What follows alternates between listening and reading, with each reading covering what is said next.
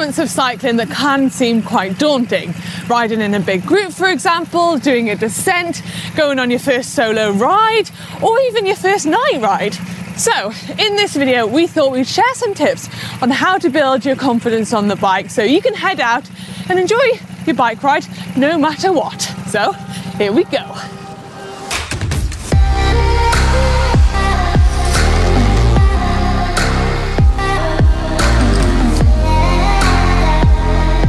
Something which often makes people not confident about going on long rides or rides that are far from home is they're worried about what will happen if they encounter a mechanical problem. So make sure that you're mechanically savvy and you know how to fix the most common issues, such as punctures or little issues with your gears or your brakes or maybe your seat post slipping. Treat yourself to a good quality saddle bag that you can fit in some spares and some tools, and also invest in a good quality multi-tool, as this will get you out of most pickles.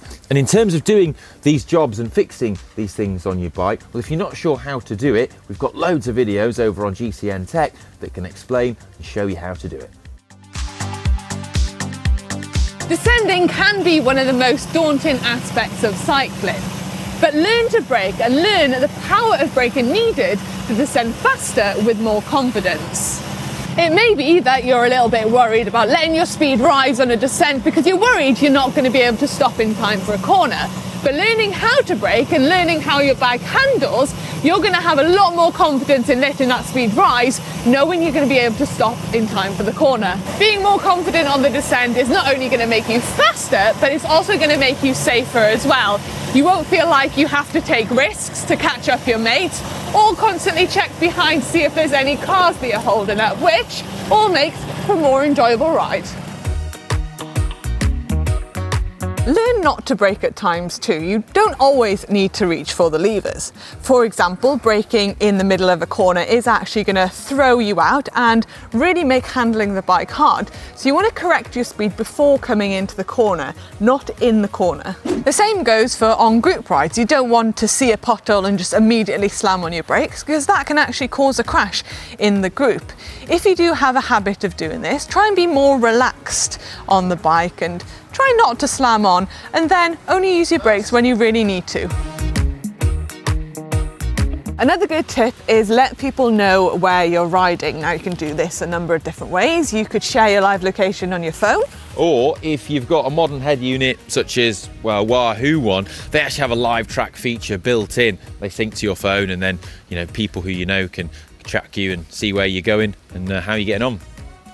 Manon, where are you going today and how far?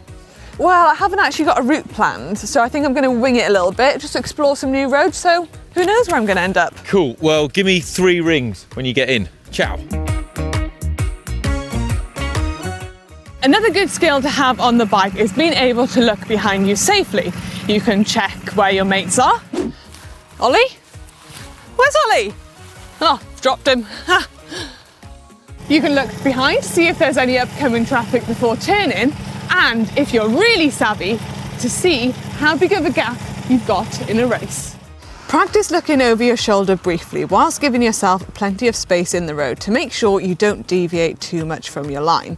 Practice until you can get closer to the gutter. Pro level, take one hand off the bars and fully rotate round to see what's behind you whilst holding your line. Have the confidence that sometimes it's okay to get dropped. I mean, trust me, I'm, well, a bit of an expert, and in many instances it can be advantageous. So for example, if you're starting a big mass start event, often people get caught up in the excitement and the adrenaline and they go off far too hard only to blow up later on. It's better if you don't try and follow them, and that way you'll finish stronger in the event rather than blowing up early on. Another example is when you're on a long climb. It's more efficient to ride at a sort of steady state effort, maintaining a pace the whole way up. Other people might try and surge or attack.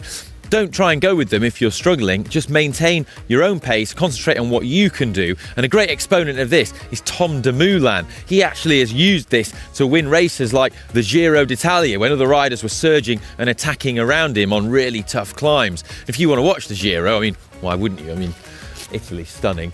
Then, well, you can. It's on GCN Plus, on demand, live, ad-free, and well, territory restrictions do apply. We've got worldwide rights, but yeah, sorry New Zealand. Sorry about that.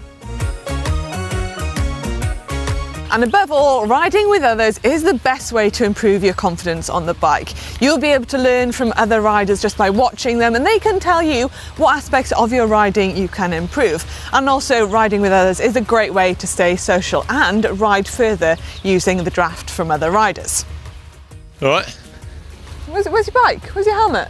You're not coming for a ride? Yeah, it's not really feeling it today, to be honest. Seriously? It's a bit wet, yeah. I'm going to ride with others on the turbo.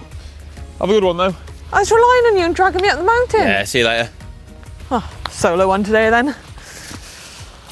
So those were some of our top tips on how to feel confident on the bike. If you did enjoy this video, then make sure to give it a big thumbs up and let us know what makes you feel confident out on the bike. What makes you feel confident, Ollie? Knowing that I'm one of the few people on planet Earth to have dropped Alberto Contador. Fair one.